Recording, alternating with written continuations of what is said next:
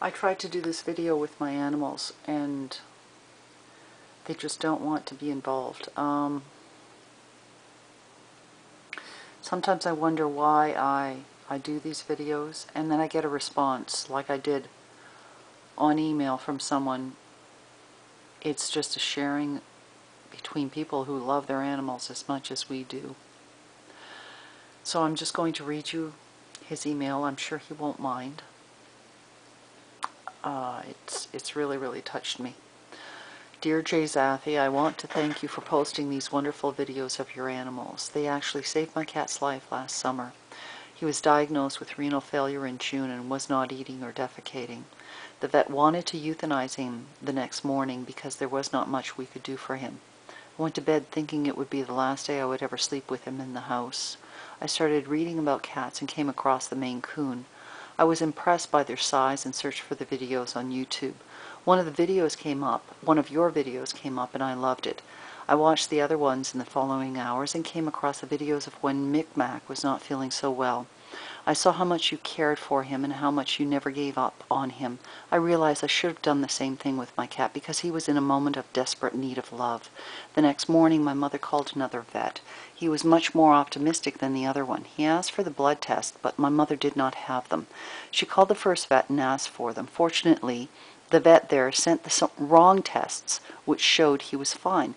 The current vet did not understand what was wrong with him, so he did not want to put my cat to sleep. Later we realized that they were tests from the last year. We sent him the new ones later that day, but if it wasn't for this mistake, my cat would be long gone. The vet decided to try a new treatment he used. It is a medicine that has to be given twice a day. We went home and I spent every minute of the day with my cat.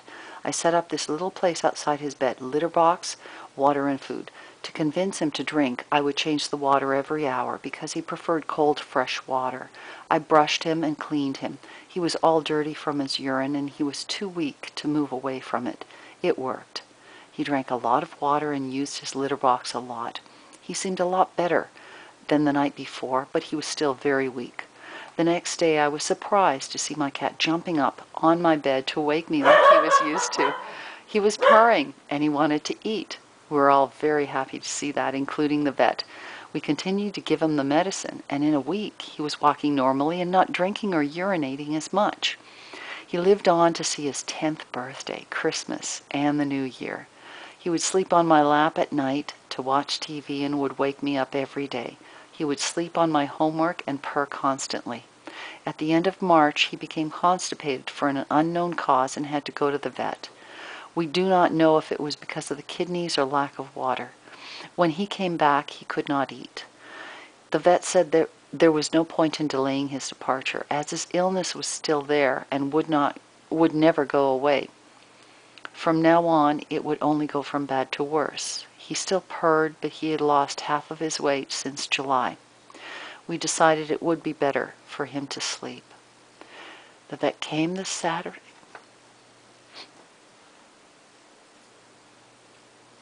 April 7th, to our house, and he passed away at me while looking on my bed.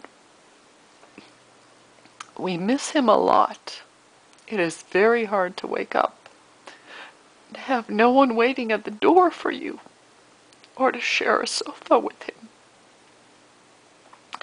There is this empty feeling inside me every time I look somewhere he used to sleep. I keep some of his fur, and his ashes are being returned this week. I just wanted to let you know how your videos help my cat. He was a black and white Persian called Alf.